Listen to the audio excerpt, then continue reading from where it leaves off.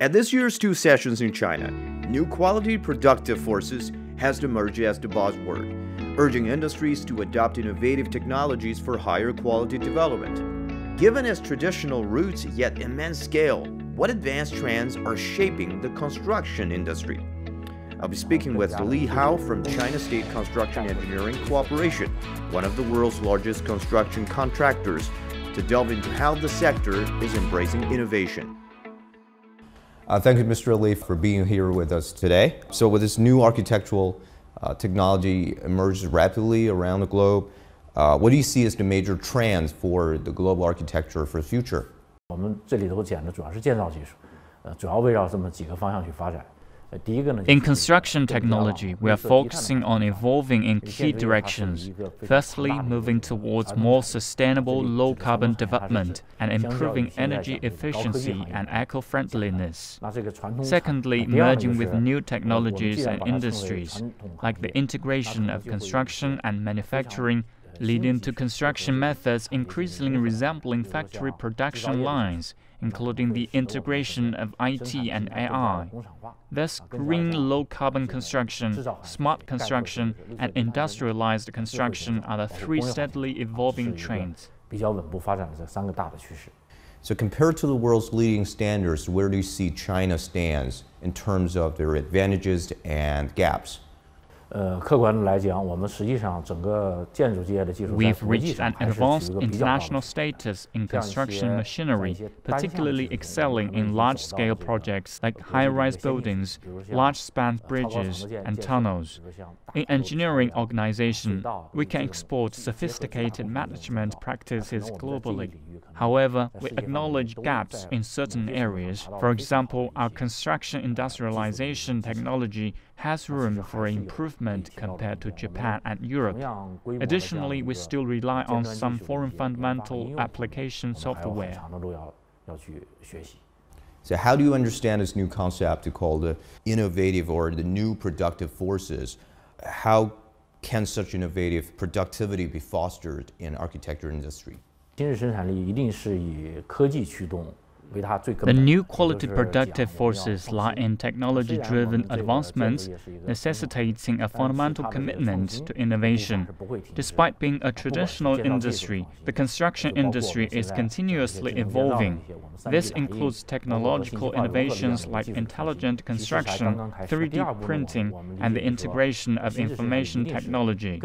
The second aspect of productivity focuses on sustainability, emphasizing green and low-carbon practices. Additionally, I think we need more pattern innovations, exemplified by the engineering procurement construction model, an integrated approach encompassing design, procurement, and construction. So in what way can China's technology contribute to the global infrastructure development? 管理性也好，还是技术性也好，它的载体，我们更多的理解是人。 Both management experience and technical expertise are fundamentally carried out by people.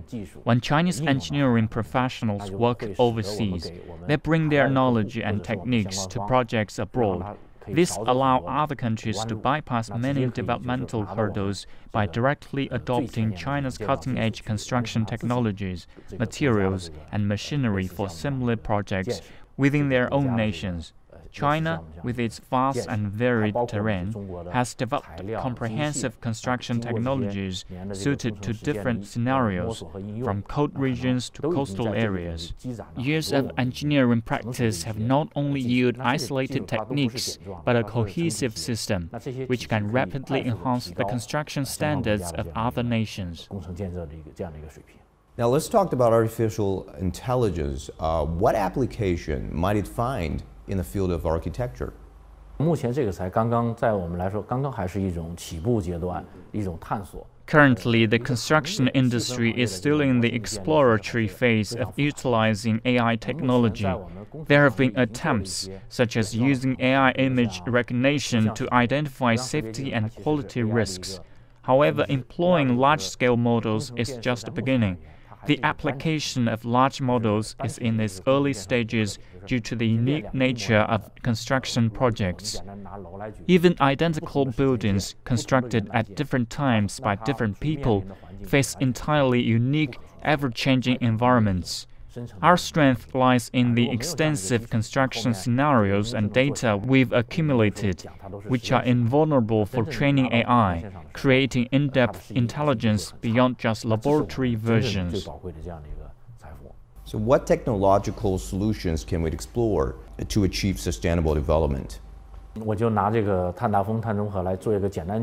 I'll illustrate using carbon peak and neutrality as examples. Starting around 2021, we began carbon auditing to precisely qualify CO2 emissions in every construction phase. We identified 3 emission types: direct emissions from on-site fossil fuel use, indirect emissions from purchased electricity and heat, and embodied carbon. Our data show that indirect emissions and embodied carbon, especially during the operational phase, account for over 90% of total emissions. Consequently, we're exploring near-zero energy projects, requiring minimal operational energy and offering low construction costs. We also mandate emission reductions from our suppliers, though reducing emissions from steel remains challenging.